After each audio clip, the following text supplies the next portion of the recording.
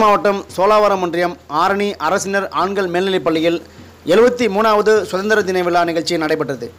இந்த நிகழ்ச்சிக்கு பள்ளியின் தலைமை ஆசிரியர் முனைவர் பூபாலமுருகன் தலைமை தாங்கினார்.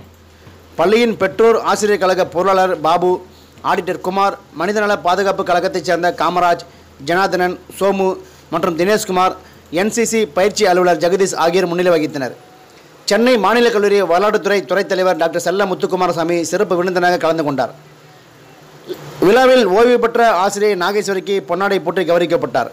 மேலும் பள்ளியில் 10ஆம் வகுப்பு படிக்கும் மாணவரின் தாயார் சாந்தி இவ்வாண்டு தனித் தேர்வாக 10ஆம் வகுப்பு பொதுத் தேர்வு எழுதி தேர்ச்சி பெற்றுள்ளார். இவர் இப்பள்ளியில் சத்துணவு சமையலாக பணிபுரிகிறார். படிப்பதற்கு வயது ஒரு தடையில்லை நிரூபித்தமையால் பள்ளியின் சார்பில் அன்னாருக்கு பொன்னாடை போட்டு கௌரவிக்கப்பட்டார். மாணவர்கள் சிலம்பம் ஆடினர்.